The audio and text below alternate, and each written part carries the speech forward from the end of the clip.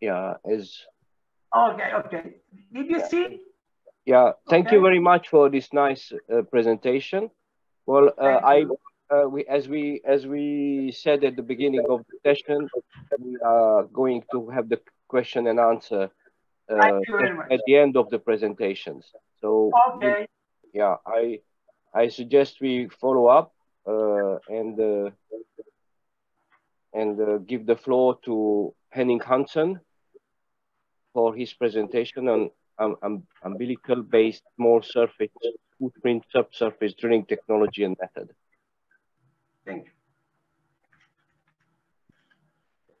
Sure. Hi, this is Henning Hansen. Can you see my presentation? Yeah, everything is good. Okay, good. Let's see.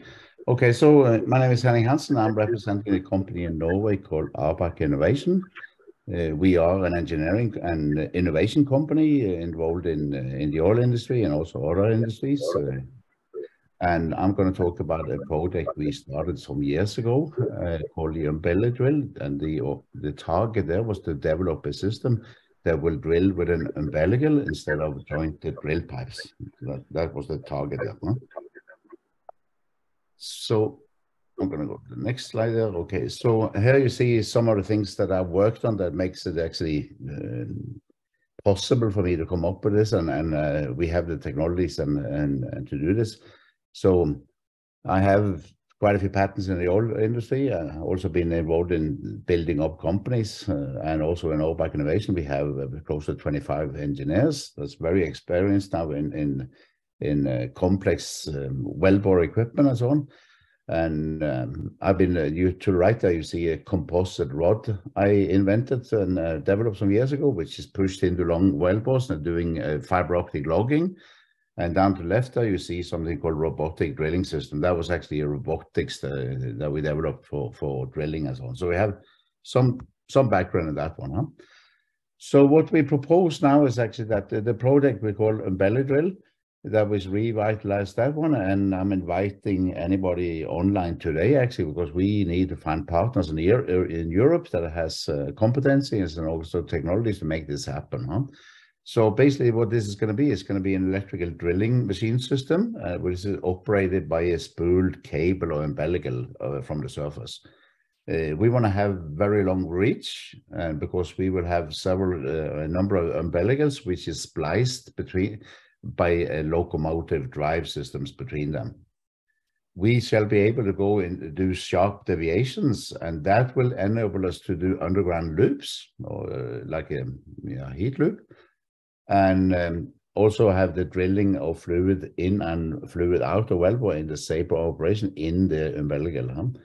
So the purpose here is actually remove the need for fracking, and as you know, actually, if you remove the need for fracking, you have much better flow through a reservoir, so then you don't need to have the high energy pumps for pumping in fluids and pumping it out again, which takes a lot of electrical power that you actually produce from this. Huh? The composite umbilical will be strong enough to pull the machine back out of the wellbore, and also will have tractoring capabilities. It will move up and down. And we have high flow rate circulation because we have pumps at different sections of the umbilical on the locomotive sections. So thereby we can cool the entire underground drilling systems. Huh? In recent years, there has been composites emerging that makes it feasible to build an umbilical that handles temperature up to 200 degrees Celsius. Huh? We will use fiber optics in this one also, so then it gets possible to do high temperatures. We are manufacturing electrical wellbore heating systems delivering 500 degrees Celsius downhole now. And that is also new since we started this project some years ago and temporarily parked it. And that is also deployed by an umbilical. So we have a lot of in-house high temperature experience now in the company, which makes me believe that we can do this. Huh? Here you see a simplified schematic. Actually, on the bottom there, you see how a drilling assembly will look like. We are not going to develop actually the directional drilling equipment or the drill bit and so on, and the motors and so on, but we will adapt them to be electrical operated, and we will connect it to an umbilical. Yeah. Of course, we will have some tractoring mechanism and strokers and so on in this one. But what you see up on the left-hand side there is a simplified sketch, actually, what happens if you have a bellicle in a borehole underground, and there's some angles on that one, is that you will get friction around those, and that limits the possibility to go far, and also definitely limits the possibilities when you're going to pull out. The way to avoid that problem is to have shorter umbilical lengths, and you have locomotives or tractoring units at spaced out intervals. So there you can push and pull depending on what you need to do on your umbilical. So you see a simplified, there's a 3D drawing of one of the locomotives there. So imagine you have 8 or 10 of those together to get enough strength there, huh? And to the left there, you see a concept for the umbilical. It has flow loops actually back and forth where we can transport cuttings and cool. And we will also have electrical power and also fiber optic in it and so on. Huh? So we'll have real-time data from everything going on down there. We can accurately know the weight on bit, etc. And we can set the anchors and run the locomotives to get the optimum penetration rate there. Huh? And also we have, of course, we have this with temperature and acoustics along the entire umbilicals. That would tell us a lot what was going on there. Huh? Kick detection is not that relevant here, but it's possible to do that. Huh? And yeah, so rest I've also talked about. Actually, we have pumps and so on in it, so that reduces the flowing pressures on this one. Huh? So this is just simplified sketch, sorry, of how it could be done. For instance, we can drill an entry borehole, and we can do it also at the deviation, for instance. And then we can drill the underground loop and come up again to surface instead of having several wells. So this is a wellbore. We have large reservoir contact. We can also do something more fancy, for instance, we believe actually, where we have an entry going around and doing the loops, and then ending up with an exit close to the entry part of the wellbore. Thereby you reduce the surface facility needs greatly on this one. Huh? And also we avoid fracking of this one. And also, as we say, actually, we have greatly reduced energy required to circulate the cold water to hot water outlets, and that's because we have the pumps. You don't need to have pumps downhole for doing this one, and the surface footprint, of course. Huh? Yeah. So here's something we developed and so on. We developed a tractor unit actually, where we built a prototype and so on, and we did a lot of testing of that one to see how strong is it, how flexible is it, and how accurately can we run it and so on. So and it functioned very well. We were very satisfied with the system, and we saw that actually at separate or different parts of the umbilical we could have X number of these tractor units just tandem together whatever force we needed there. Huh?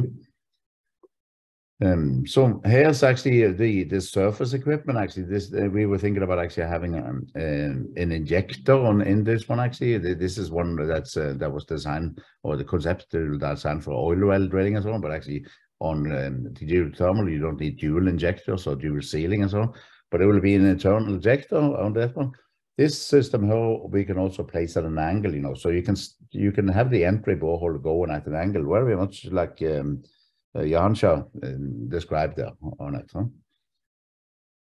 And what we also did, actually, we tried what we called printing casing while drilling, because we saw that actually, well, we can easily make a system that can drill through a pretty good rock and so on, or hard formation. But if we hit some loose sand or rock or gravel and so on, we would need to have some casing in the wellbore. And of course, we can pull casing sections in the wellbore. We can pull out, and we can pull them in and also bring them with the system in there while we're drilling. But we also wanted to try, can we create the casing while we're drilling there? And as you see on the photos there, we did. We did some testing of that one, and we managed to print that. We also did a lot of compression tests on it and so on. And so that is something that can be implemented. If we do that one, we would have also conduits in the umbilicals for pumping down the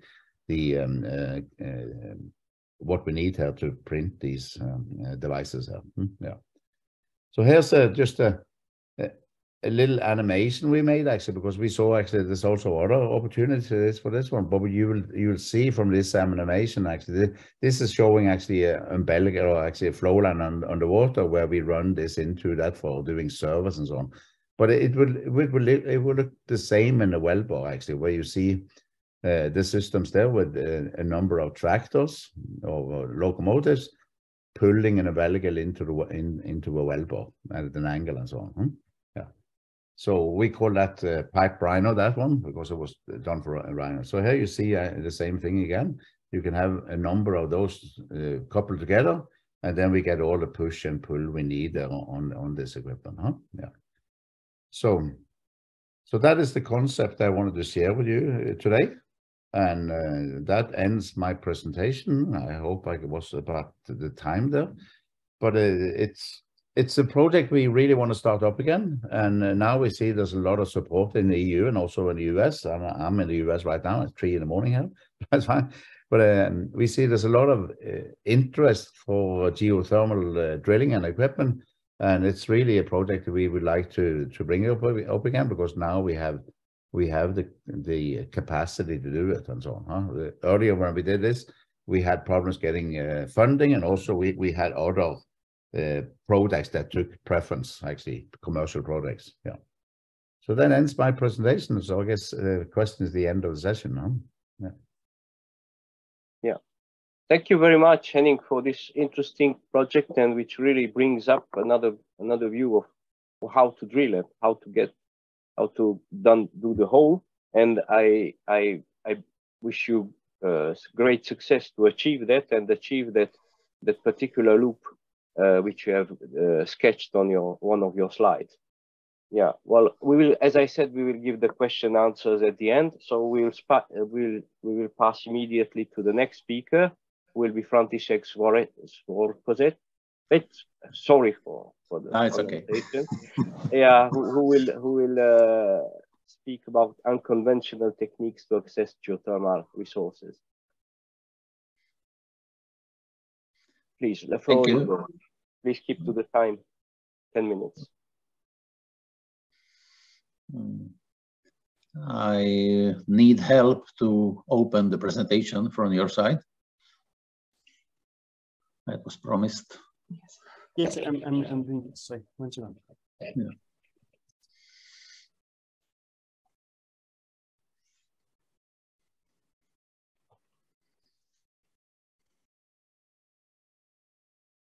No. No. You will? Yeah. Okay, the first picture is there. It's coming. Yes. I can start. I can start. We are working in a group, and we are trying to reach depth over 3.5 kilometers with our equipment. We are working in the petrothermal environment, and that is the target. Please take the next slide. Yeah, we believe that it's real with our technology in future, reach such depth. No, go back, please. One slide like this. Now it's a presentation who we are. It's a dividend industry. It's a company in Sweden. We have Uppsala University in our group. We have Vunar, which is a company in Slovakia. It was during 40 years responsible for production of drill bits, and they produce and developed this machine industry, classical machine industry.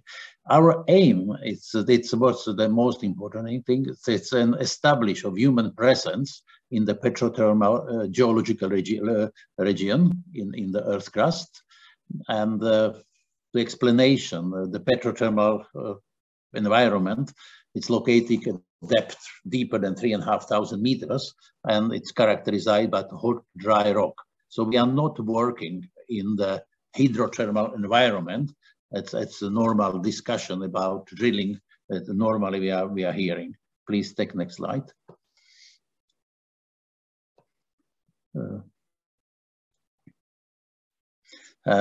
what the petrothermal environment demands, it's establishment of closed loop technologies, and we are working with two strategies. One, to build a shaft to such depth, and the second one strategy, develop technology for create spiral tunnels to this depth. Please, next slide.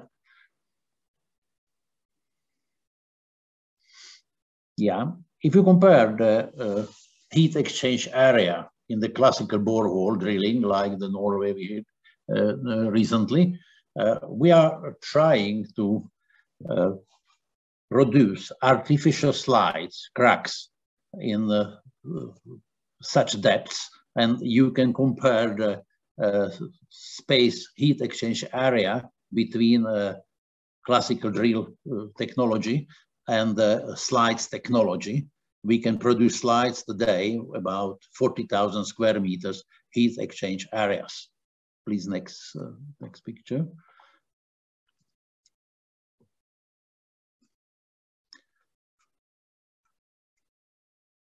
And 400 boreholes could be replaced by one artificial fracture. So what we are producing in future.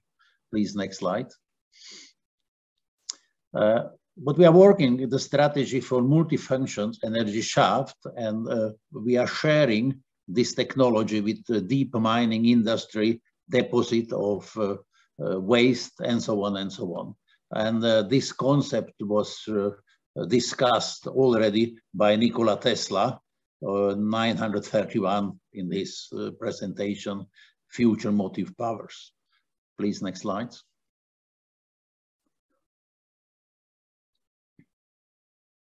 Those challenges we are meeting, there are, it's possible to build shaft or tunnels at such depths we are talking about. Is it possible to keep the geometrical structures during such pressure we are meeting there? We need to integrate those systems with classical district heating system. And what we are using, that's we have to utilize those multifunctions concept for penetration of aircraft, for production of electricity, generation, different storage, and so on. We have a group which follows us. They are working with the economical perspective. It should be calculable, inspectable, serviceable, modularity, and so on. And we will see soon these models. Please, next slide. And here is the perspective from geothermal energy. Quite near to the surface, we can today create high power seasonal storage. It could be for cold, it could be for heat, but it's a seasonal storage opportunity which is not used in large scale today. Please, next slide. Then it's one business question. It is electrochemical storage, sodium nickel chloride batteries, what we are testing today for grid stabilization, energy storage, and they are working in intermediate temperatures, often liquid-based electrolytes, and it's pumpable and so on. It's very, very efficient. And the right side, which is the aim, a large geothermal heat exchanger at sufficient depth, a closed control heat exchanger is constructed for continuous heat extraction. Please, next slide. Then we have a working group. They are working with carriers for tunnel production, but the aim is the same, the heat extraction through those slides at sufficient depth. Please, next slide.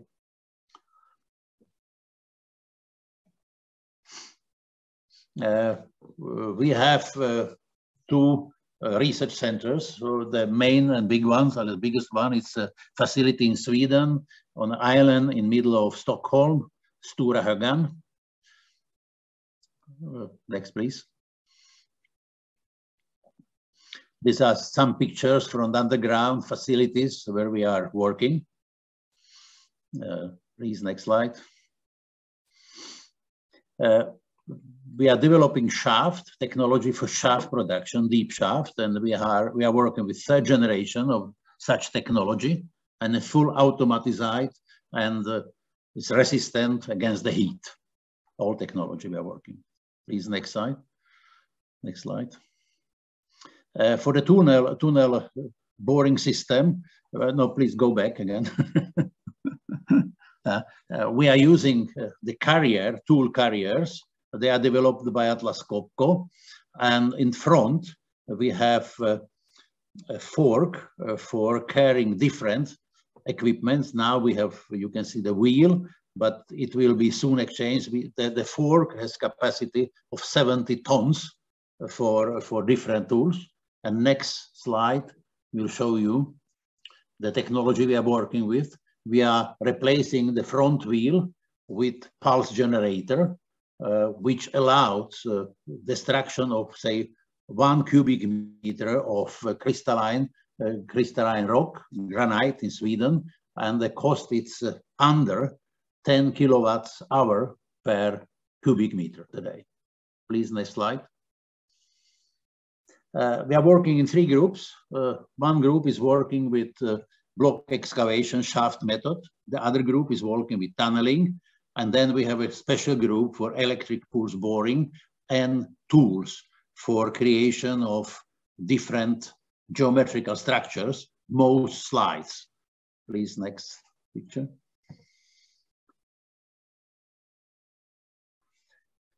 And this is the question we believe in. Then the utilization of geothermal energy in petrothermal environment, it's today limited by conventional rotary drilling technology.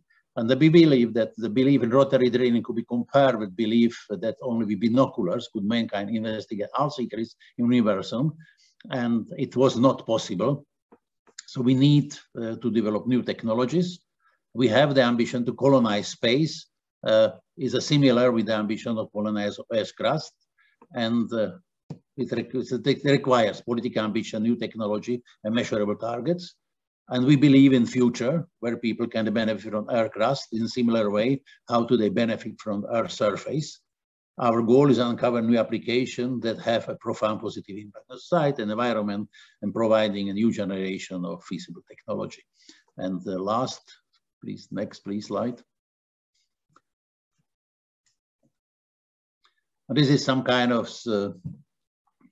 picture showing the technologies for penetration of Earth's crust and the technology for extraction, and accumulation of energy inside the Earth's crust. Yes. And then last slide, I think it's coming now. If you check our homepage, you can see all these technologies in action. So it shows how it works, and we believe that it's the way. It's a multi-function solution, and we can share investment when we are going down with deposit industries, with deep mining industry, with agriculture. We have a group for producing food inside the Earthcraft, and we have a special group for Armageddon, disasters, and survival. So thank you. Yeah. Thank you very much for this great presentation, which leads us to the science fiction topic, travel to the center of the Earth. I hope that this is coming reality now with your technology, and we can harness heat, much more heat than we used to by conventional. Yeah. Thank you. So. We'll read the question answers at the end. So we'll give the floor to our last speaker in this session, who is Colin Brown from EVA Technologies, and he will speak about enablement of high temperature drilling and for multilateral closed loop geothermal systems. Good morning, everybody, and thank you for tuning in. My name is Colin Brown. I'm a technology development engineer at EVA Technologies. The subject of the presentation I put together today is based on a paper that we authored and presented at the Stanford Geothermal Workshop that we presented earlier this year in February. The topic of that paper surrounds the work that we've completed recently to enable high temperature hard rock drilling for multilateral closed loop geothermal systems. And I co-authored this paper with my colleagues at Ever, Michael Holmes, Vlad Zatonsky, and Matt Taves. So for those of you in the audience who are unfamiliar, Ever is a closed loop geothermal company founded in 2017, headquartered in Calgary, Alberta, Canada. Our product, the Everloop, is a multilateral closed loop geothermal system. And it can also be classified as an advanced geothermal system as well. The Everloop is a globally scalable form of geothermal energy and can provide both baseload and flexible energy to meet the fluctuating demand of end users. The Everloop illustration that you see in the middle of the slide there only shows 5 laterals, but typical commercial implementations of our design typically have around 12. So I'll just jump right into it. One of the challenges that we see while drilling these multilateral closed loop geothermal systems revolves around circulating temperatures. So like most geothermal projects, the levelized cost of energy depends on the target formation temperatures. So as you're trying to access hotter rock, not only does that improve your economics, but it also improves the scalability of our technology, as well as reducing the levelized cost of energy. But with increased formation temperatures, that also comes with increased circulation temperatures while drilling. And for our technology anyways, we have to use a lot of complex drilling equipment. So directional drilling equipment such as MWD or measurement while drilling tools, RSS or rotary steerable tools, as well as magnetic ranging tools. And all of those bottom hole assembly components have temperature limitations in the range of 150 degrees Celsius. It depends a little bit on the vendor. But the key challenge for us while trying to access these hot temperatures is how do we keep these tools cool while drilling? The first approach that you could take is re-engineering these tools, which can be expensive and time consuming. And particularly at Ever, we don't have the expertise in-house to do that. The second approach that you can take, which is what we've elected to take, is keeping the circulating temperatures cooler while drilling. And what we've done internally is we've implemented an insulated drill pipe technology to help us do that. So to determine the effectiveness of technologies on cooling, we've developed 2 internal models, each of varying complexity, to determine the pressures and temperatures while drilling. The first model that I'll quickly take us through here is our steady state model. The mass, momentum, and energy equations take on steady state forms, with the exception of the equations that govern the heat transfer through the rock and into the wellbore, which takes on a pseudo-transient form. And what I mean by that is that the heat transfer from the rock in our model will change with flowing time. So as your flowing time increases, the relative amount of heat transfer actually does go down. The model that we've got here is discretized into 2 sets of grid blocks. The first is shown on the slide in gray. So that's just showing the fluid temperatures inside of the drill pipe. And then the second in blue there is the fluid in the annular space. So this model here isn't purely analytical, since it does have an iterative solution scheme in the back end, but this model typically takes a couple seconds or fractions of a second to run. This slide here is just showing some illustrative cases showing 5.5-inch drill pipe being drilled to 5 kilometers deep in a geothermal gradient of 50 degrees Celsius per kilometer. The only difference between the 2 cases that I'm going to get into here is the thermal resistance between the 2. Of the drill pipe.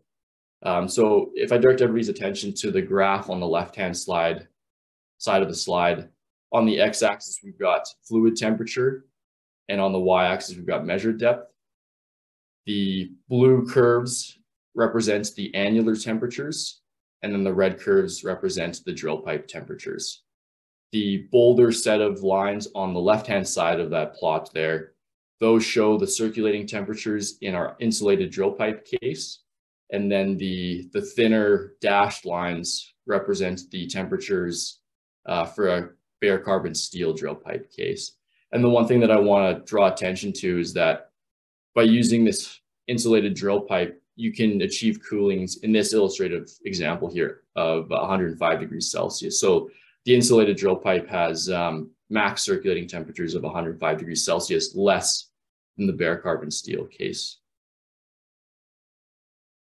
And because this steady state model is pretty easy to run, it doesn't take very much time, you can run a bunch of different cases. And what you can do with that is basically evaluate the limitations of different drilling or cooling technologies. And so if everybody is going to, again, turn everybody's attention to the plot on the left-hand side there, the curves there are really showing the feasible limits of the cooling technologies given that 150 degrees Celsius circulating temperature limitation of bottom hole tools. So that white line there just represents the bare steel drill pipe case, and everything below that line represents the feasible combinations of geothermal gradient as well as max well depth that can be exploited with that technology. And then when you incorporate the hypothetical insulated drill pipe case, which is shown by that light blue line, you can see it allows you to access hotter temperatures over a greater range of geothermal gradient and max well depth combinations. So IDP is a really good way of unlocking hotter reservoir temperatures. The second model that we developed in-house is a transient model. And it's really intended to capture the thermodynamic impacts of transient events that you often encounter while drilling.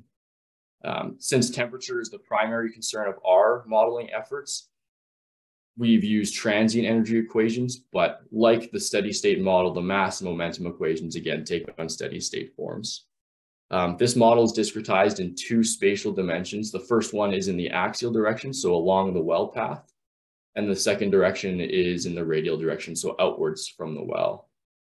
The first set of radial blocks, again, shown in gray there, are for the temperatures, for the fluid in the drill pipe.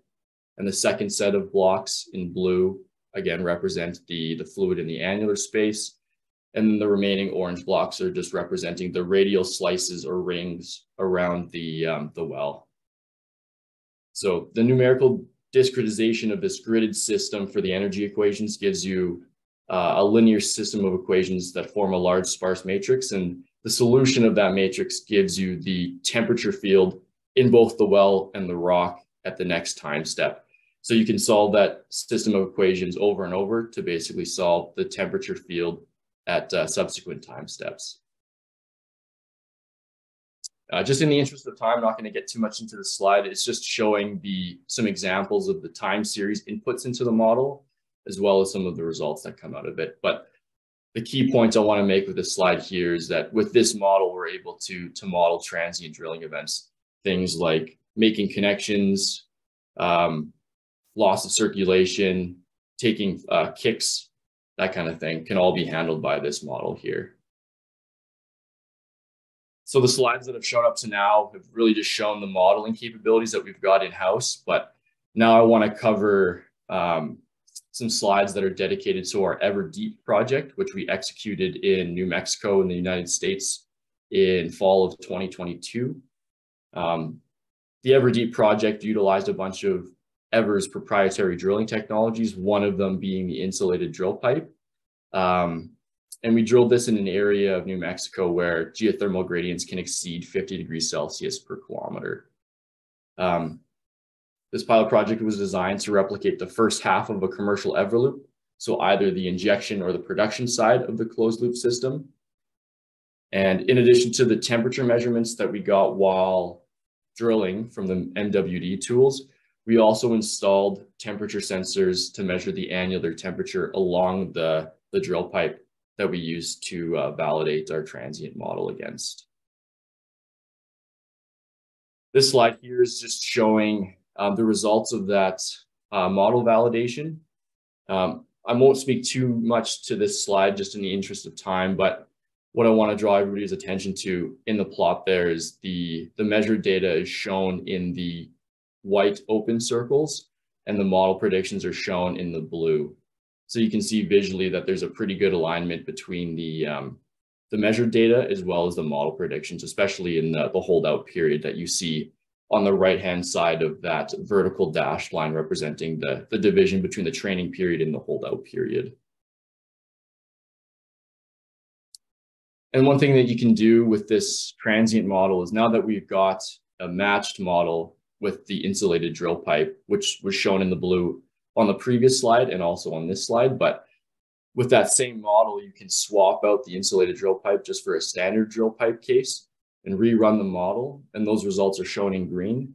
But the relative difference between those two curves effectively shows you what the insulated drill pipe is capable of in terms of cooling. And what you're seeing on the slide here is that the insulated drill pipe that we've come up with provides up to 90 degrees Celsius worth of cooling relative to a standard drill pipe case. And I know I'm pretty close to the 10 minutes here, so I'll just quickly close it out here. But the key messages to take away from this is that the Everloop is a multilateral closed loop geothermal system.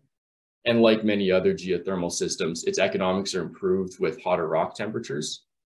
Because of our complex downhole design, it requires us to use a bunch of different temperature-sensitive directional drilling and magnetic ranging tools. The steady state and transient models that we've produced as well are really good for project scoping, technology assessment, and the prediction of drilling life cycle pressures and temperatures.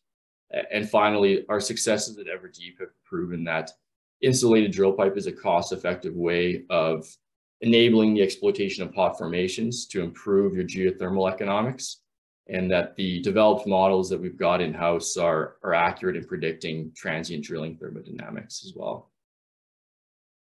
And that's all I have, and I'll hand it back over to the hosts for the Q&A session. Thank you very much. Thank you very much, Colin, for this detailed presentation on the technology used for drilling these multilaterals and the simulations, which are not easy to achieve in this environment. And now we have time for questions and answers. Well, we have seen essentially presentations which are addressing heat production, drilling technologies and heat production mostly by conduction and addressing hot rock. So this was quite an interesting session. And well, please, I don't know, there are lots of questions in the chat. I didn't see them. We have comments. Mikos, yes, there were one question for Enig Hansen, I think from Bruno de la Vedova.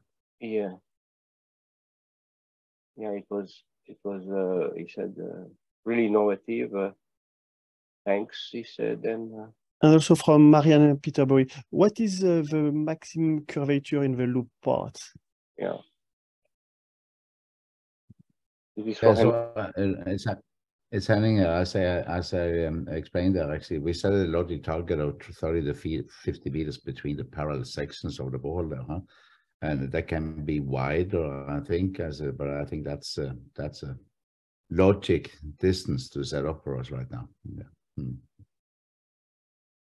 We hope to go at sharp angles or shorter radius, but I think let's not push it too far first. Yeah. Mm.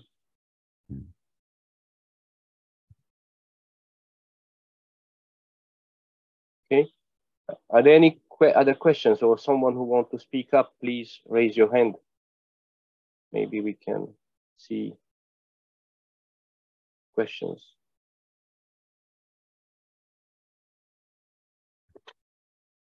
Yeah, well, there was a question from Mikhail, whether it has been tested in IDP, but we saw from the presentation that this isolated drill pipe was tested. And then, yeah, Colin answered the question. Well, thank you very much for all the speakers for these interesting presentations, which are in some sort game changers or future game changers in geothermal energy production. And I wish all who are researching great success in their work to diversify the technology of producing heat from the ground and from deep ground. Yeah. Well, now I guess I can pass the session number 2, who will be chaired by Laurent Escar, who is co-leader of the Work Group on Well Technology from the ETIP. And then if you have some questions at the end of that session related to this session, you can still ask them. So I hope the speakers will still stay online and answer the questions. Thank you very much. Laurent, the floor is yours. Okay, thank you very much, Miklos. Then we are going to start this second session, which will be more oriented towards drilling tools and technologies around drilling tools. Though we have a transition presentation, I would say, to start with Christopher Freiberg from the Mont Libre Group, who's going to talk to us about the EGEC project, which is about exploration for geothermal, about modeling and exploration. So, Laurent, Christopher, just there's an issue. He will join in 20 minutes, so maybe we give it to Volker. Okay. So we can move to the second presentation. So we are going deep down into the subject of drilling tools with Volker Wittig from the Fraunhofer Institute, who's going to talk to us about the GeoDrill system, and we will get Christopher at the end of this session. Thank you very much, Christopher. Sorry, Volker, okay. The floor is yours. Hello, good morning. Let's get the presentation up here.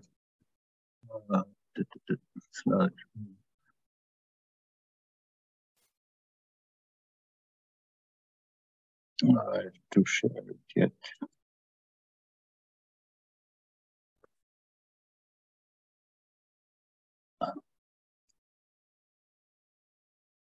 Can you see the presentation now? Hello? Yes, we can see the presentation, yes. Okay. So, good morning, everybody. It's not in presentation mode, is it yet? It's not in presentation mode from what we can see on the screen. It's not. Good morning, everybody. Yeah, it is now.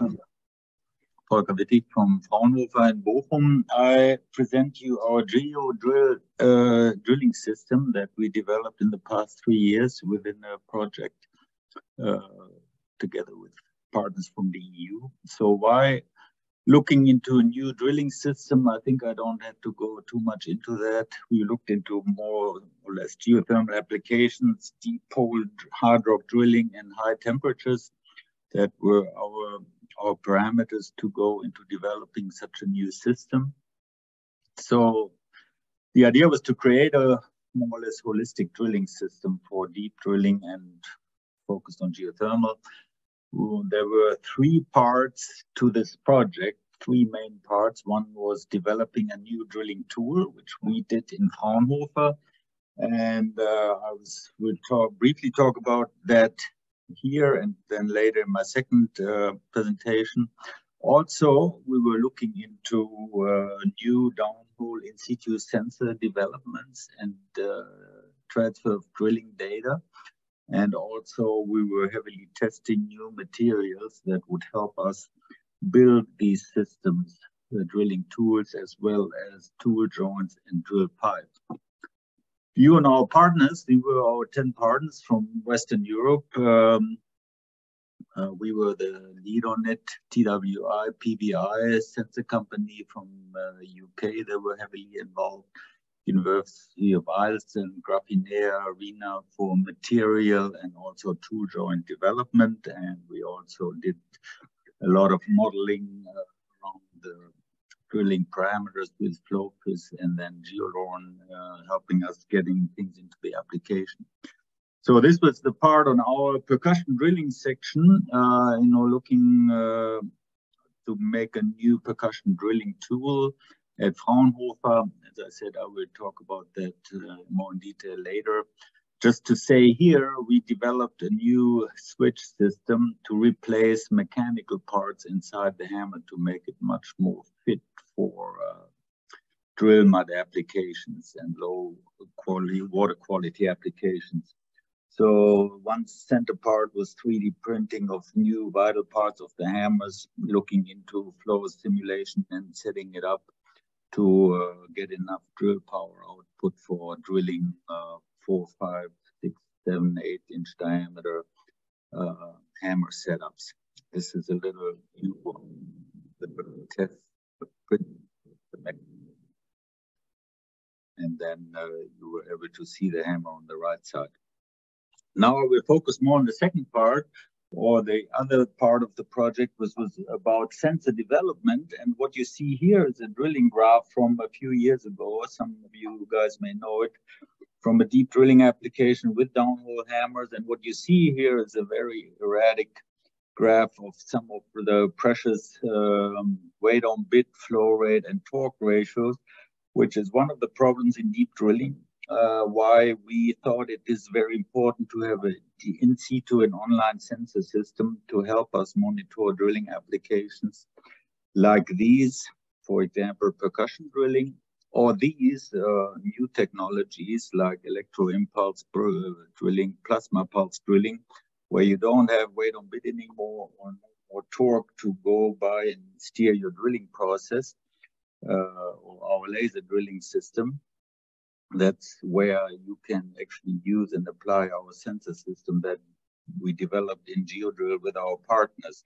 So that's the overview. It was about materials. On the right side, you see surface material development actually for improving wear and wear rates on the tool and surfaces. And then in the center part and on the left part, it was about developing new sensors, flexible sensors that were able to withstand the high G forces that we see in percussion drilling, and also try to make them withstand high temperatures. So two of the worst conditions that we also see in deep geothermal system, just like what the guys from EVER just talked about. So one part was to create a new tool joint system that is able to transfer data and also, of course, keep the inside parts of the drill string pressure tight for running fluids through it. So you see one first part of a wraparound type sensor systems we started to employ to make sure we have real-time data transfer, fast data transfer through the drill string as a stabilizer. For example, one of the prototypes we developed in order to give us the data connection that we need to our downhole drilling tools while drilling. The other part was the building sensors, new sensors and sensor subs that could be used as complete subs, as you see on the left side here, just being attached in your BHA above your drilling tool to give you any real-time data readout, you know, with the accelerometers and everything, being able to measure specific energy and, of course, the normal drilling data that you see on any MWD readout on the rig. And these are a little bit of an insight of the new type of sensor that were developed and being integrated into such systems. So what we want from the system is, of course, real-time data readout and data transfer, and also being able later on to go even a step further in a current EU project to use artificial intelligence to make sense of the data and use it for even prediction of new drilling operations, and of course that being all automated at the end of the day. So here you see one of our test system scenarios from last year, where we tested all these sensors and connections and made sure that what we measuring downhole here was also what we were seeing uphole on the rig, and were able to control it. And this is the picture from the recent field test we did on our side a few weeks ago with our partners, demonstrating the sensor readout and the data transfer through the drill string as we were drilling with our new downhole hammer, you know, seeing the data on the screen in online fashion. So what does that mean? Number one, we developed a new tool, drilling tool. You know, in this situation, it was a downhole hammer, so giving us the worst vibration you can think of. And on the other hand, having a complete data readout in situ that can be used, for example, in scenarios like this, percussion drilling and seismic while drilling, using our percussion hammer as a good seismic source for looking ahead of the drill bit, or describing even the geology around the drill string as we drill for current, and then also planned future drilling applications. And as I said earlier, you can use this data system also for electro-impulse drilling, laser drilling, the new drilling technologies of the future there, where we will most likely not have weight on bit and torque parameters anymore. So that was in short the summary of our GeoDrill system, comprised of new tools and especially also sensor and data transfer system. Thank you very much. Thank you very much, Volker. That's a very interesting subject because it covers a lot of things. We are talking about tools, but we are also talking about maybe as far as drilling technology and as ours are concerned, we are really geothermal oriented here. And also we have this insight on the importance to have data, drive with data, and understand the rocks we are drilling. So that was quite a comprehensive presentation, and thank you very much for that. Yeah, thank you. And I guess feedback. I don't know if we take questions now. I don't see any question or discussions at the moment. Collect them and report them in the Q&A session at the end. Yeah. I don't see any right now. So we are going to move to the next presentation. Thank you, Volker, again. We are moving to Adele Manzella, who is going from the CNR in Italy, who is going to talk to us about the DeepU project, again about drilling tools here, about laser combined with cryogenic flushing. Adele, the floor is yours. Thank you. Thank you. I hope you hear me and you see my screen now in presentation mode. We see the presentation in presentation mode, okay. Yes. Okay, thank you. So I speak, Eloisa should have been here, but there are troubles in entering the webinar, so I present for her. This is which is dedicated to mainly to new drilling technologies. We just started the project 1 year ago, so we are still in the preliminary phase in the setup, but I will show you the concepts. So the goal of the project is similar to those that I already heard before. So we want to access the underground in any condition. And in particular, we are focused on deep heat exchangers. So closed loop, not coaxial, we will see later why. So the technologies that we are developing and testing is specifically designed for this kind of deep heat exchangers. The project is going to stop at the validation in the lab. This is important to take into account. But there are many things that has been developed. So the main concept is joining methodologies, so laser drilling methods combined with cryogenic gases for cooling the laser drill heads, so to improve the rate of penetration, so reduce the drilling time and cost, and also obtaining possibly, this is going to be checked, a glazed layer on the borehole walls, so that at the end of the drilling, the system in principle should be already isolated from the surroundings formation and ready for testing and for becoming in operation. So without requiring further casing activities, and this would further reduce the cost and time for setting up the heat exchangers. The main objectives of the project. Oops, sorry. I am trying to move this.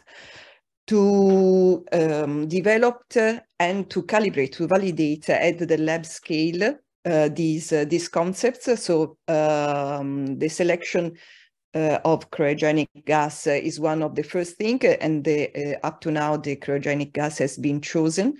The colleagues will have to develop an innovative lightweight drill string to host both the laser and to have the cryogenic gas flushed in the borehole. And they are designing the tool for specific temperature control analysis because they need to combine the heat and sustain the multilateral drilling. This design is accompanied by a lot of petrophysical and physical thermal analysis for different lithologies to check the borehole wall vitrification and integrity, and also the duration of all these. Part of the project is also dedicated to legislative aspects, environmental standards, and modeling and feasibility studies and economic studies. At the moment, after 1 year of project, some results have been achieved. As I mentioned, cryogenic gas has been chosen. There has been a 3D printed prototype of wellhead, which is in titanium to meet all the foreseen condition for mechanical strength and temperature resistance. And these drill heads has already embedded this gas channel so that the cryogenic gas can be focused in the wellhead. And there has been for the moment the setup of the laboratory where the first experiment at the moment just for laser, but soon the new test with laser and cryogenic gas will be carried on.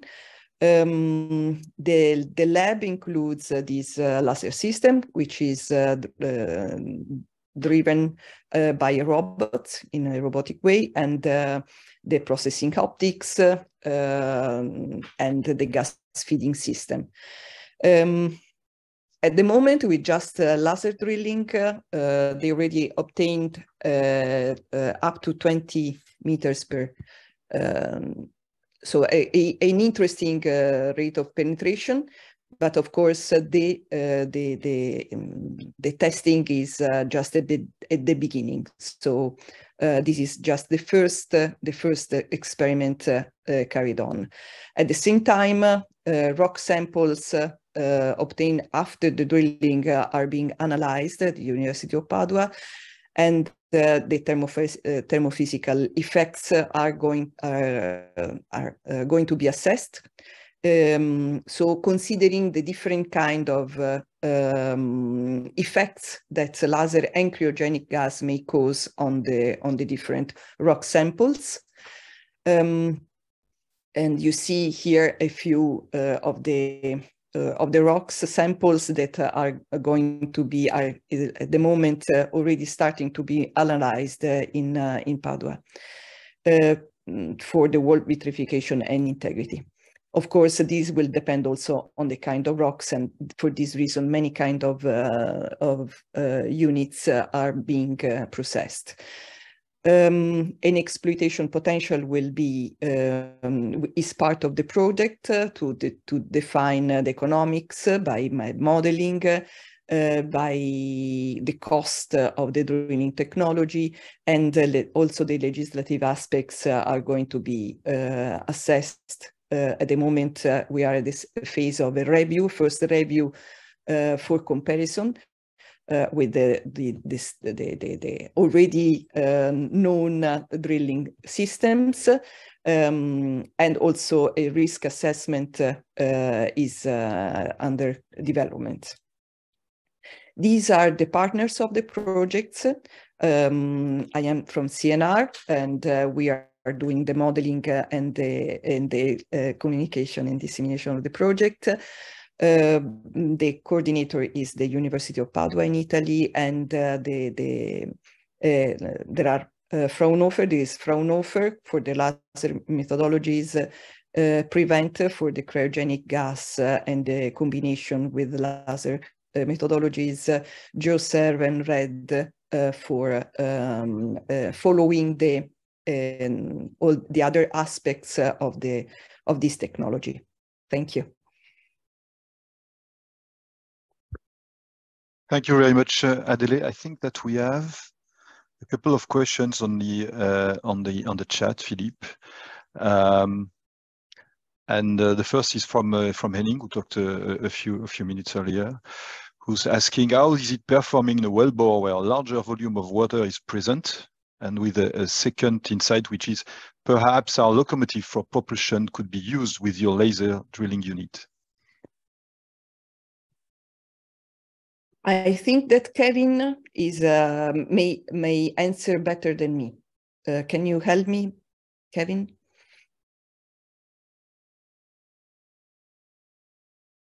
Kevin Malley is Good morning. Good morning, everyone. Good morning, Kevin. Good morning. We're still at an early stage on, the lithologies and downhole conditions. We're sort of working very much on perfecting the drilling technology first, and then as we move along, we will address certain, lithologies are always very difficult to overcome with whatever drilling system. So I think we'll be looking at, other drilling systems, and Henning, yours is very interesting indeed, about moving drill pipe in and out of a hole with, whether we can use it with the cryogenic system remains to be seen, but I look forward to talking to you next week when you're back from the USA, Henning. Hope that answers that question. By the way, I must declare an interest because I'm involved in GeoDrill and OptiDrill as well with Volker. Hey, good morning, Kevin.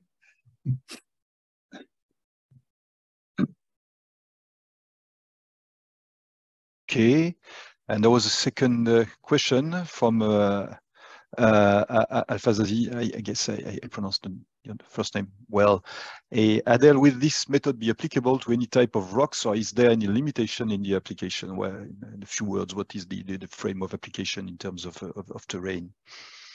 We are working on testing different kind of rocks, from granites to limestones. So in principle, what we are looking at a wide range of rocks.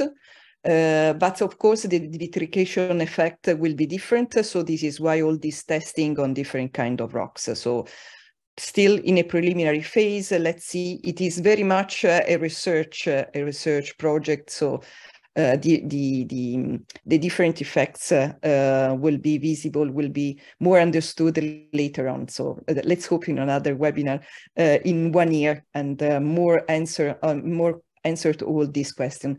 I also see other question, and I think, for example, for the Hansen, we will keep in touch with you and see how we can discuss the technical detail more on this. Okay. Yeah, I had also a question. Another question. I think it was more for Volker, actually, from what I see on the. So yes, maybe people can get in touch directly, Adele. I don't know if more questions from the purely technical point of view. Okay. And we can move towards the next presentation, which will come from Navid Velmogan from the Mines ParisTech. Navin is going to talk about to us about the project ORCID. Again, about drilling, the drilling technology, drilling tools, combining hydrojet and percussion for ROP improvement. Navin, the floor is yours.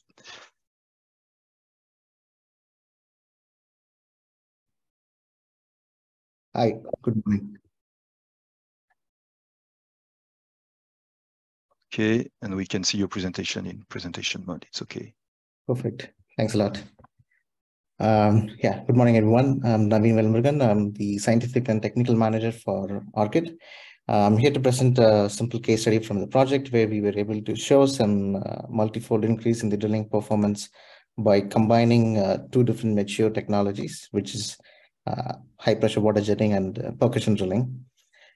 This particular project is coordinated at Armin or Mean Paritech by Dr. Laurent Jabot and Professor Hedi Salami.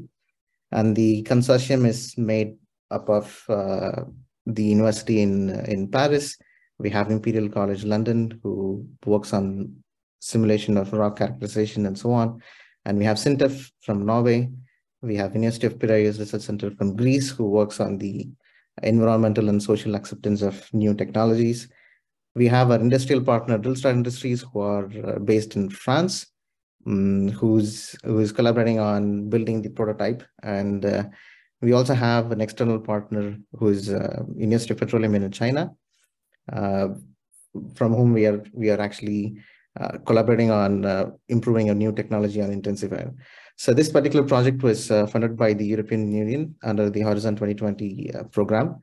And I'll just explain you what we have done so far. So it is clear from all the presentations and the recent studies that we have large difficulty in improving the drilling rates in hard crystalline rocks, especially that are found in deep geothermal applications. And what we have seen so far, and did some analysis based on our study, that if we are able to increase our rate of penetration in those zones by, let's say, 2 to 3 times than the conventional rate of 1 to 2 meters an hour, we could potentially cut the total drilling costs by 65%. So that's the problem statement and motivation behind this particular project. And we, in particular, use an approach called self-relief drilling, which is to reduce the stress concentration at the rock surface facing the drilling bit. As you can see on the figure left, the stress is usually concentrated in the center of the rock face in particular bit profile. But we would like to, what we have seen theoretically is by changing the profile of the drill bit and thus the rock surface, we can modify the stress distribution. And this particular stress distribution can be modified further if we have a peripheral groove slotted like this along the wellbore. So there is a particular ratio between the diameter and the groove depth, above which we can really reduce, we can have a minimum concentration of stress here. So the reason behind this is when you have less stress in the rock, then we need less energy to break the rock, and thus we have higher rate of drilling performance. And how we do that is by combining 2 mature technologies that already exist.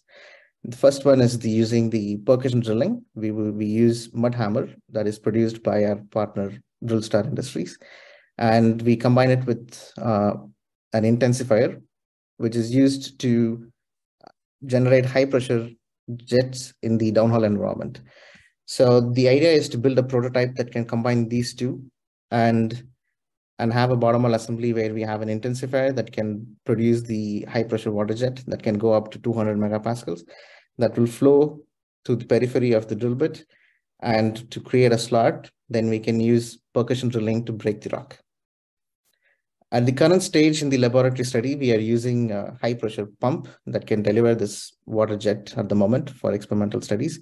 But for the field applications, we would like to combine it with an intensifier in the downhole environment. The project involves mainly on the technical side 3 different packages. The first one to study the optimal bit profile and the groove depth to minimize the stress concentration. The second one being how to optimize the jetting process and understand all the operational parameters to optimize this process. And then the third one is on the percussion drilling, which is to how to deliver the mechanical energy and or percussive energy to break the rock and optimize the whole process. The first step is on the experimental side on understanding the insert layout and how much rock volume we could remove based on a given percussive energy.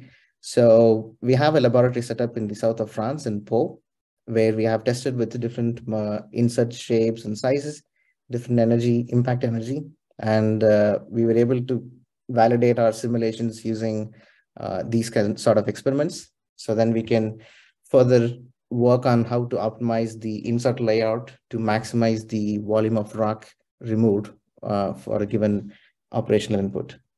So And the second part on the high pressure water jetting. Here is a sample that we have tested. This is a Sidob granite, where we have, this is the peripheral slot that we have created by having a high pressure water jet of 200 megapascals or 2000 bars with a back pressure of about 250 bars in the chamber. So we have tested different type of rock and different parameters and understood the sensitivity of the input to know how much volume has been removed by the high pressure water jet and what will be its impact on improving the drilling rate. Here is it's a sample of how we are able to visualize the crater generated by one particular jet impact. We can then calculate the amount of rock that has been removed. And in the bottom, we have shown, this is a study of sensitivity of different parameters. For example, standoff here means the distance between your the nozzle output and the rock surface. And you can see here that as the standoff increases, we have less energy to break the rock, and thus the peripheral groove that was created is quite minimal towards the end. And what we have observed was the back pressure had quite a lot of influence. So deeper the operation, the less influential is your high pressure water jetting and creating a groove. And this is a observable correlation where you have, when you have higher injection pressure, you have higher energy to break the rock, so you have deeper groove when you increase the injection pressure. All this study has been done experimentally as well. So we have set up, as I said, in the south of France in Pau, where we have a vertical drilling rig, which can emulate different systems and downhole environment up to 5 kilometers. What we have done is we have modified the experimental bench to adapt for this kind of experiments. So here is an overview where you have the rock sample and the drill bit. We can have confining pressure and different stresses that we can dynamically modify. What we have done is we have inserted a different high pressure line that is connected to a high pressure pump that can deliver the water jet at 200 megapascal. So the end result is something like this. This is a first prototype that we have built, where we have a hammer and a high pressure water jet coming out on the periphery of the drill bit. So this is where the drill bit or the rock will be placed. This is our testing protocol where we first fully engage the drill bit, then we use rotary and hammer action. Then we activate the high pressure water jet and observe what is the ROP. And we drill a particular section, and then we stop the high pressure water jet and use only the rotary and hammer action, and we see what will be the results. So these are some experimental results where, you know, we have started our high pressure water jet here, and please use this zone as the observable limit. You can see as soon as we stop the high pressure water jet, we have a reduction in the ROP.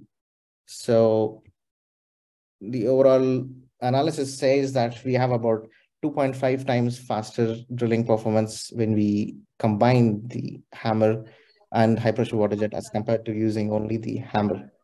And we have also observed that if we are able to normalize this value, that is, if you call it as drillability, ROP divided by weight on bit, because it's difficult to maintain weight on bit constant during hammer action. So in that case, we have seen at least 3 to 4 times improvement as compared to conventional track and roller bit and so on. So what we have seen so far is that the peripheral groove that we have utilized from the concept of self-relief drilling has a crucial role to play in terms of improving the drilling rate. And as I showed you, this test was done in Sidob granite, and we were able to increase the rate of penetration by at least 2.5 times. And we would like to move forward and see how the test would be impacted if you have different sort of stress regimes in the dynamic regime, and also what will happen if you have different type of nozzles or different type of rock. So we already have planned that in the program. We have a few granites as the candidates and also some hard sandstone. So thank you for this opportunity, and I would like to thank again the European Commission for this funding and our consortium partners in carrying out this work. Thanks a lot. And you may contact us, either of us, Laurent, Heidi, or myself, if you have any questions. And please follow us in these social media to have regular updates on what we are doing. Thanks a lot. Thank you very much, Naveen. I think that we have one question from Kevin on the chat, which I'm going to handle to you. You can read it on the chat also. ROPs above 20 with DTH and PDC technologies in more than 200 megapascal formations is achievable already. Will the ORCID system result in greater bit on bottom time to help reduce overall cost? Yeah, great question. So it is true that we have some situations where we have used PDCs, like in ETIP for projects where they have observed more than 20 meters per hour ROPs. But we are not sure if it is transferable to different type of geological locations. And this is something that we would like to compare down the lane when we go for field study. Because at the moment, we are limited by the laboratory, physical constraints on how much power we can deliver to the hammer at the moment, because we're actually using at about 30% of the overall power. So we are yet to fully discover how this performance will increase or be comparable to other hammer and PDC technologies when it comes to real field applications. So I would say we have to wait and watch. Okay, thank you very much. We are going to move to the next presentation. Volker is back to talk to us about the new development of hydraulic DTH, coming back to percussion drilling with this presentation. No, sorry to interrupt, but just but Christopher Freiberg has joined, so he'll be the last presenter. Sorry to interrupt. Okay, thank you very much. So we will have the presentation. That's good news. So Volker, the floor is yours. Okay, let me get back here. In presentation mode. Let's see here. It's Zoom, not Teams. Okay. Let's see here.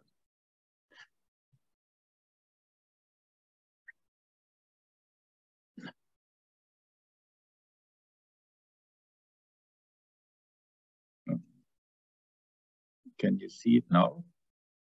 Yeah. We see the presenter side, so it's not the right screen that you share. Right, I think. Screen. Then we share another one.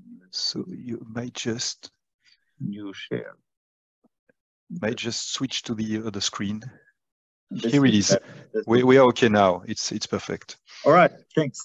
Back on stage. Now I'll talk to you about percussion hammer drilling, which we heard a lot about from other guys. Okay, continue here. Okay, so from our department, we deal with a lot of drilling technologies, percussion drilling being one, and also thermal drilling technologies being what is the stuff of the future, as you see here.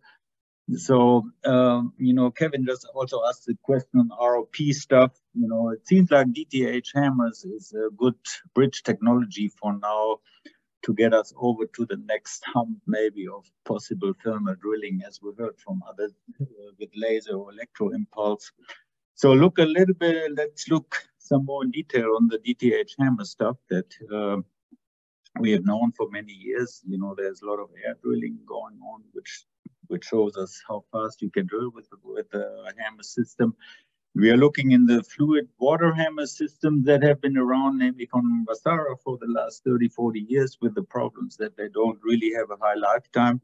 And though they don't allow for us to use drill mud, which we want to change. So here's a picture from drilling activities down to 3, 4, 5 kilometer depth with water type hammers, showing us a fairly good ROP of, here only 10, 12 meters an hour, but they can certainly do more, as we know. So how are these hammers set up? Typically, there are two options for us. We have a flow-through solution, which you see up here on the right, where all the fluid, the drill fluid or drill mud is pumped through the whole drilling or percussion section, which is the stuff I will be talking about. And then there are so-called external loop systems where you actually have a separate circuit downhole providing you the percussive force. You know, you could generate your own hydraulic circuit downhole, or you can generate electricity and then power a percussion section. And there are even solutions out on that, but typically then you lose quite a bit of efficiency. So let's look more on the flow-through systems that we have and that you know from Vasara and Drill King type hammers and all them being on the market, and whatever the guys run in the Orchid project, it's also flow-through type hammer. And this is typically what you find inside of such a hammer. Looks like a Swiss watch, many parts that need to operate. And the main part is typically some valve system that actually then controls the piston and makes the piston move up and down, and with a lot of intricate parts and channels. And you can imagine if you pump anything but clean water through there, that you run into problems, at least with performance and lifetime, if you don't have a complete failure right away. And these are the parts you look at in real life. We have drilled with them many years, many meters. We know where they fail and why they fail. Main part typically is a piston here, and also the part that gives you a lot of problems is typically the control valves. And this is where we went and set up a new percussion engine, reducing these kind of parts that you see here. Okay, so that was the goal of our work. And we were looking into a hydraulic part known as a fluidic switch based on the Coanda effect that's been known for the physicians for many hundred years, where the water follows along the surface here, and then you can switch it from one side to another. So that is the basic part for our hammer and control system. And when you look at it, it can do it nicely just by itself, or you can actually connect to it consumer at the end. Okay, so this is just switching it by itself when you run fluid through it at a certain flow rate, and then when you add a consumer to it, it does the switching on its own. So this is where we started just to set up a basic system, to figure out what is the connection between flow rate and frequency, and then available power that we can use. And this was all done with just simulation and then rapid prototyping. And then the big step was go to metal production, which you see here in the picture. And one problem was already you don't see anymore what you get after 3D printing. And so we use CT scanning to look at our flow channels, also to evaluate the surface structures, which is all rather very important to make the switch work properly in a way that you want it to work. So with that all done, then we set out and actually set up a new percussion unit, which you see on the right side. From all the many parts on the left, we went to the right side, having our switch unit up on top, and then the piston actually that gives us the drilling power and the drilling energy that we need, that needs to be moved up and down below. And we ended up with a hammer that is only one moving part left inside, and not many moving parts as we are used to the industry tools from the past. So this is was our goal, and we were actually quite successful to achieve that. And then we set up testing. Is a very big percussion unit with top here, piston below. What we actually put here to match frequency and flow rate. What we have to set up percussion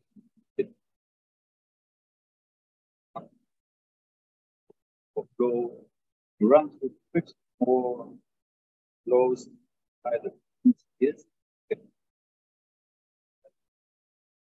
this is what you want to test its modeling sides of it.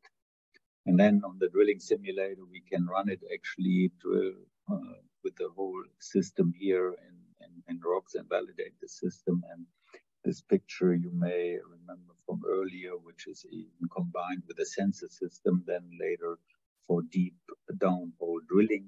And we get the whole component field test running the percussion unit together with our sensor system to get the readout and control that also hopefully helps us to run a system in deep 4 or 5 kilometer environments, because running a system like a hammer with a non-compressive medium like water or drill mud, much more sensitive to that than running air hammers with a compressive medium where you have a wide range of operating window, and it narrows down quite a bit when you run compressive media like drilling fluids. Okay, that was it already all on the percussion hammer section, which will be and can be included in all the percussion units that you may run. Typically, a lot of them on the market are still based on the Vasara design that has its dilemmas on very low service life. And with this percussion unit, we tested it even with abrasives. Last year, we are on a very good way to have a much more rugged system for downhole percussion unit. Okay, thank you very much. Thank you very much, Volker, for this presentation. I should say this update, because we can see the subject progressing year after year. And as you all noticed, we had a few presentations on this. So good to see that things are moving forward. And thanks again for the update. I think that we don't have any questions on the chat right now. We had connection problems. I think that there is an issue when we have both voice and videos at the same time with limited connections. That was maybe the reason. And now we are going to move to Christopher that managed to join us. And thank you very much. So Christopher Freiberg from the Mont Libre Group, who's going to talk to us about Geo, and then we're moving back to exploration and modeling subjects related to drilling. Christopher, if you are with us, the floor is yours. I am. I hope you can hear me. Yes. Excellent. I'm Christopher Freiberg. I'm currently in Stockholm, Sweden. I'm representing a small R&D and technical development company called Mont Libre Group. And I'm personally coming from a long background in this emerging drilling technology that was just described by Volker and the previous speaker before him. I am turning now slightly in another direction. I'm not talking specifically about drilling technology, but supportive technology for drilling. Because when we worked with these Vasara and Hanjin water hammers, we learned that we also need to see into the bedrock. We need to increase the visibility of the exploration and the pre-study. And the system I'm presenting today is a revolution in that field. Ladies and gentlemen, I introduce to you something called EGEC, a revolution for the global geothermal and geological resource exploration industry. This is an image showing how the energy use and various solutions will emerge over time. And the quick conclusion is that fossil fuels remains the same, basically. Unfortunately, it still increases, but there is a lot of progress in renewable energy, but not so much visible yet in geothermal energy. Still 2040, geothermal is expected to be one of the smaller alternatives, which I think is a big misunderstanding on the global energy scene, because geothermal has immense opportunities. The problem today, if we look into the mineral exploration industry, is that we use very rudimentary methods to analyze, to detect, to visualize what we have in the bedrock. Here we see a gentleman, a team member of Bill Gates and Jeff Bezos' team on Greenland looking for cobalt with a very rudimentary method. There are also a series of very advanced technologies. Upper right corner, you see a picture of famous German machines measuring seismic reactions. We all know that the standard solution used by everyone is core drilling and test drilling, and that typically ends up in geochemical analysis in laboratories, i.e. giving very detailed information, but also like a toothpick into a cake, very detailed on the specific location, but not whatsoever in the volume that we want to explore. If we look at the geothermal industry, the challenge today is that we use immensely big and costly drilling systems, very expensive to establish and very expensive to operate, and with, of course, an exponential exploration cost with the drilling depth. And therefore, we need to drill more efficiently directly to the heat source in the case of geothermal. And that's where we come into the picture potentially. We have developed a technology based on a scientific principle called pulsed electromagnetic sounding, PEMS. This equals, in a simplified form, the magnetic camera used in our hospitals today to visualize our human body. But instead of the body, we look into the planet Earth, and we can do so with extreme precision, down to single meter precision on several kilometers of depth. And we can see the bedrock down to 10,000 meters, 10 kilometers. So basically beyond any modern exploration today. And we can do so onshore, on land, but also offshore through the sea and through the sea bottom, which, by the way, as I am sure you know, is the next big revolution, sea bottom mining. So altogether, we can help all the drilling and exploration companies to visualize, to show, to analyze the resource, whether it is minerals, metals, or geothermal heat, or an explorable heat zone.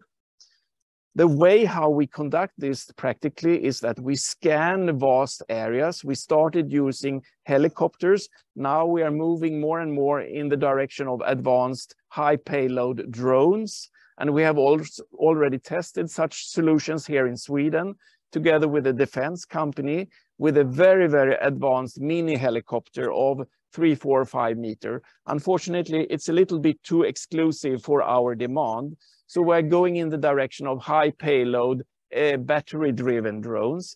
Basically, we scan a geographical area defined by the client, obviously.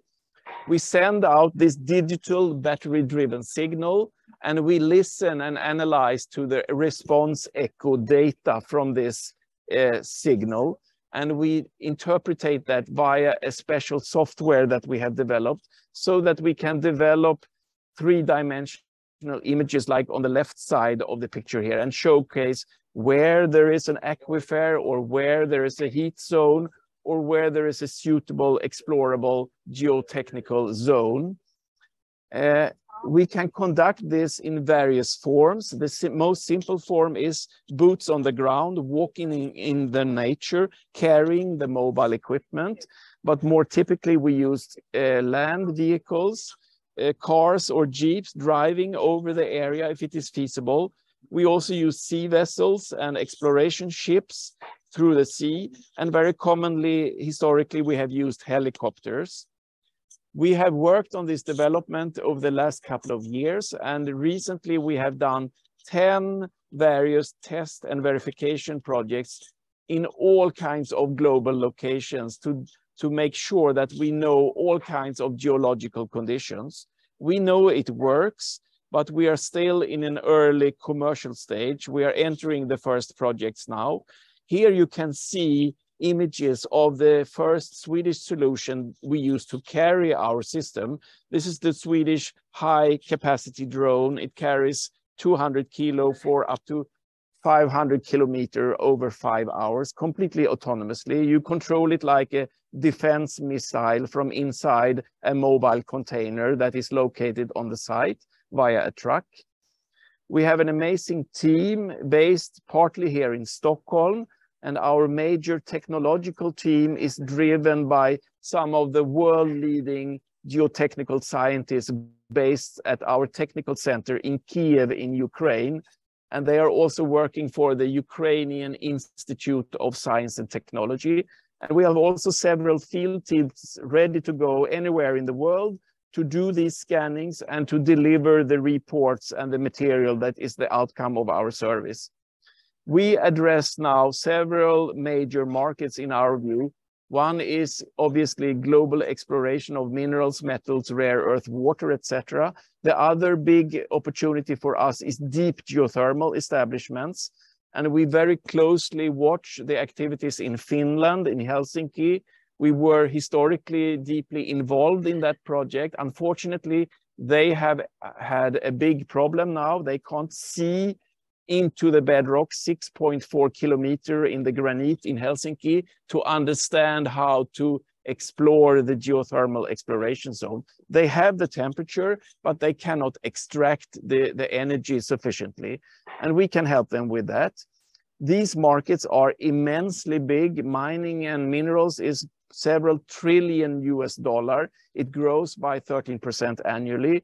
And until 2050, it's expected by the World Bank to grow by 500% as a reflection of the global transformation. So there's a massive demand for these systems and solutions. We are currently working with a number of early prospects. One is a Swedish-owned gold mine in the northern part of Norway, looking for our service to prepare for the exploration. The second is we are working for the government of Dominica in the Caribbean region, helping them to establish a large geothermal system, not the first one on the island. It's a volcanic island like Iceland.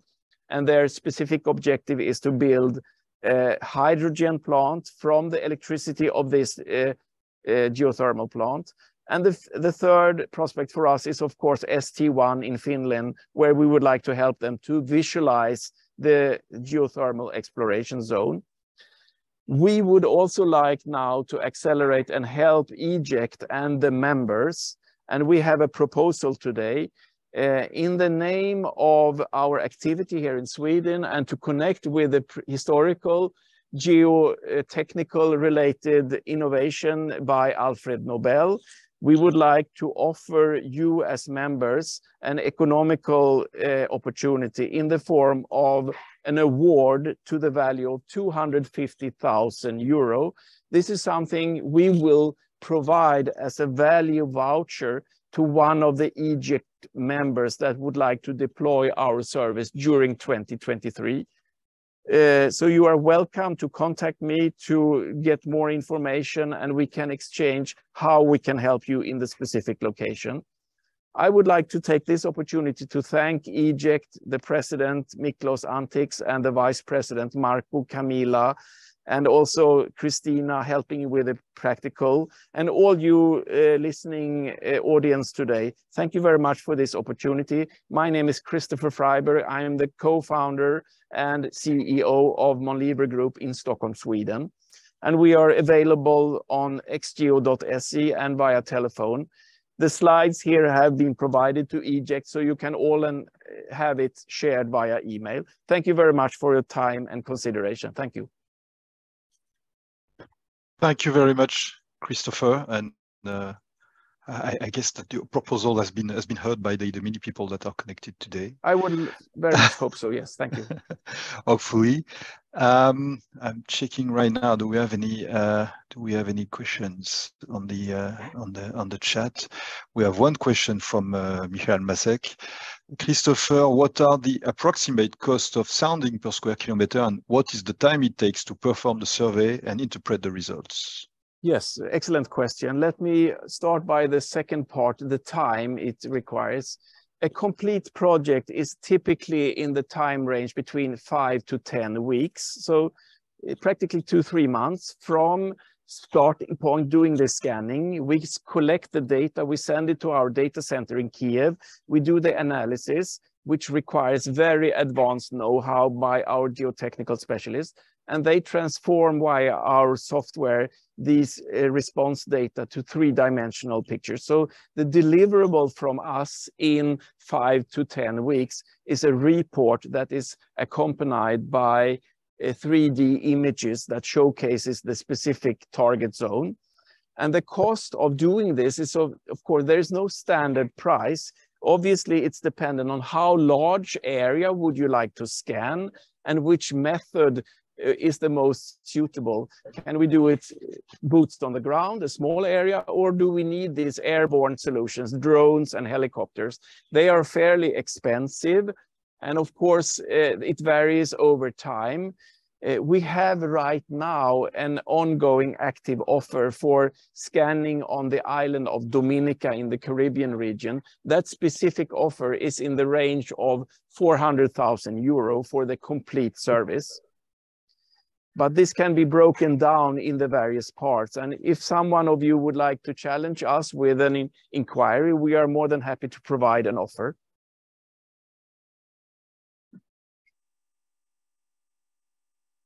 Hope you could hear my answer. Yes, of course.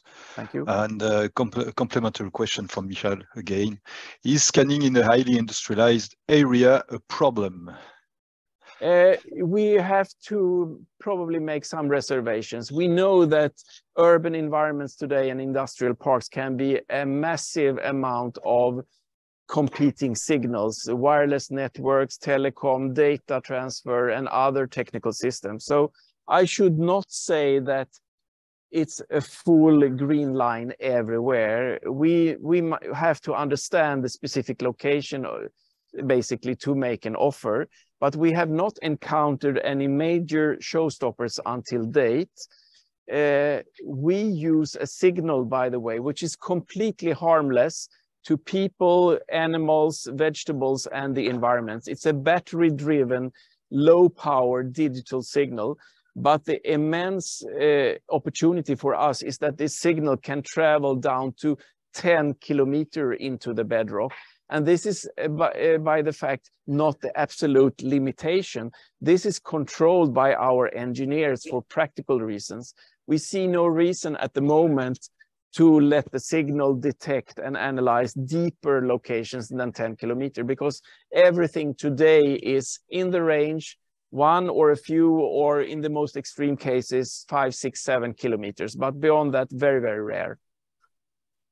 Okay, so I think that Michel updated talking about noise. So I guess that was the question of the noise. Yeah. We do not create any major noise because it's a low-power battery-driven system. Question from Vincent Dupont. What is the scan surface in Dominica for 400Ks? Very good question. The first requirement was that they wanted us to scan the entire island of Dominica, which is fairly large. And that is very feasible and possible. And we sourced helicopters to do so. And when they saw the cost, they reverted a bit and they said, can we start by looking at the specific area of Portsmouth, where we have done traditional detection and analysis for a few years ago. So now we have done a smaller, more limited starting research offer, and that lands around 400,000 euro, complete turnkey solution. And there we would also use helicopters, but we are now looking into a new opportunity that came very, very recently to use a new US-made battery-driven drone, which would reduce considerably the cost of the helicopter service. And as you all know, drones are being developed rapidly for both civil and defense reasons. Among other, Ukraine, having a conflict at the moment in their country, is very, very far ahead in drone development, and we benefit from that as well. But US and Europe is also far ahead, and of course, South Korea as an example. Okay. Other question are raising. Complementary question from Vincent. You are still not giving the surface scanned. Is it at this point marketing a bit more than that? Do you have numbers and feedback from the field? We have numbers and feedback from 10 previous test and trial projects in global variable locations, but we have not yet done a full commercial project. And that's our goal now this year, to start the commercial introduction of this service. And that's why we would also like to especially support EGEC's member with this voucher I mentioned. The technology is patented first time in 2019 and most recently in 2021. So we have double patents, one specific technological and one system patent. And the process, the puzzle consists of three parts. Obviously, the digital hardware system that we carry and scan with. The second part is the software that enables us to interpret the response signals. And the third part is the human expertise in our team to be able to analyze and convert this to readable, understandable pictures and reports. I think that the first part of the question of Vincent was about the actual surface scan in Dominica, if I'm correct, and Vincent, yes, correct. It's a couple of square kilometers we are looking at right now.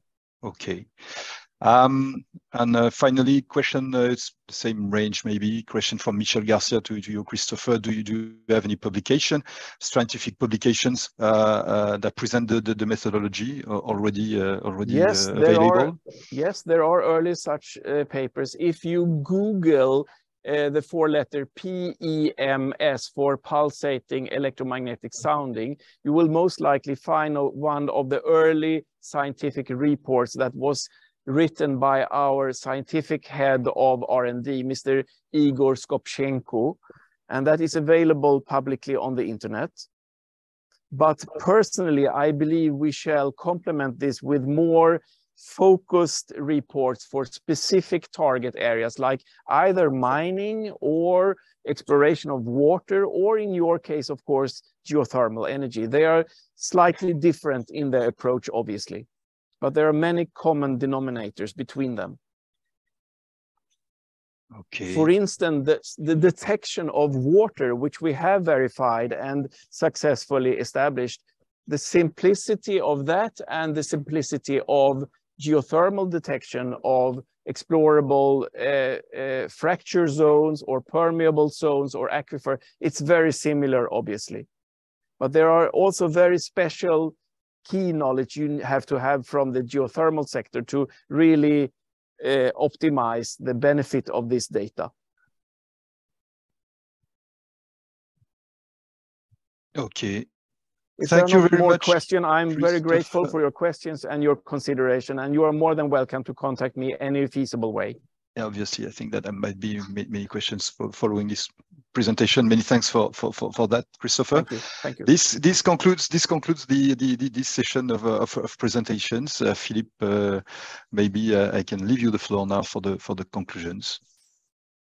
Yes, thank you both of you, Miklos and Laurence, for the well moderation. Thank you for all the panelists for the great presentation. I did think it was timely to do that because there were a lot of interest. I just apologize. We had a technical issue and maximum 1 people could connect at the same time. We had 419 people registered. So we really apologize for the people that have not been able to join. Of course, the event is recorded. The presentation will be shared. And what I think is good, Laurent and Miklos, we should think also at the one time this year to have a physical meeting to yes. allow some chat. We need to fit 400 people, huh? Yeah. It's the webinar with the biggest attendance, and I think it's not by hazard because today is the United Nations World Creativity and Innovation Day. And here what we saw, it is really creativity and innovation in drilling, and not only the last speaker raised a lot of interest in exploration, which is followed usually by drilling, and then I'm really thrilled of this interest of the topic. Indeed. And so what I can just remind you is that soon we will have a market report and you will have so further data and view on what are the trends in the market where these technologies for drilling are used also to developing projects. Thank you all. With that, we can close, I think, this really interesting webinar. I thank you all for attending, panelists and moderators for managing it. And I wish you a good end of the day. I hope to see you soon. Bye-bye. Thank you. Have a great weekend. Thank you very much to everyone. Bye.